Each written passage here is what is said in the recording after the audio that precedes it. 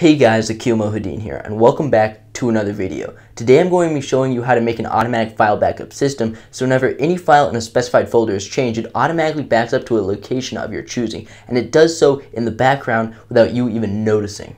So to get started, you're going to need a free piece of software called RealTime Sync that can be downloaded from the link in the description.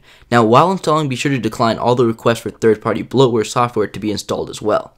Once the software has been installed, two new programs should appear on your desktop. Click on the green one first. Now in this box, choose a location you want to back up from. For me, I want to back up my music folder, so I'll navigate to that and then click Select Folder. Also note that you can choose multiple locations to back up from.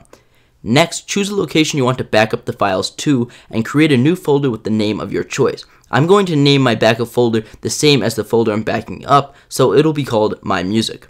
Next, click here and choose Mirror. Mirror is what most of you want to use because it will make the old folder and the new folder have the exact same contents all the time.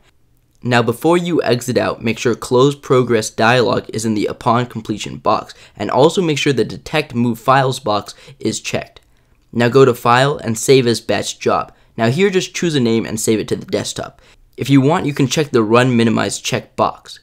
Now go open the red icon program called RealTime Sync. Go to File, Open, and then browse for the batch file you made earlier, which should be on the desktop. Now you should see the different folder locations for the backup appear. Change the idle time setting down to 0, and then press File, Save As, and then save it to the desktop.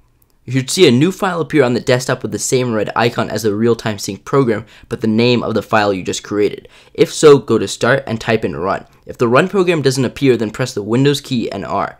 Now in the Run dialog box, type in shell:startup and press Enter. Then drag and drop your new file into the folder and you're done.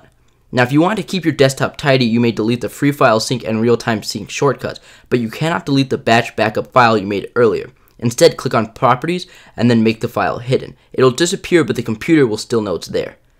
So whenever you boot up now, the program will automatically start keeping the folders equal and synchronized and will continue to do so until the computer shuts off. And it'll do this in the background. A program won't even appear in the taskbar. If you want a program to appear and to tell you that the synchronization is over, then back when you made that setting and checked for the program to run minimized, make it unchecked. Okay guys, so I hope you found that video useful, and if so, please drop a like and maybe subscribe. Other than that, I will see you guys in the next one. Bye.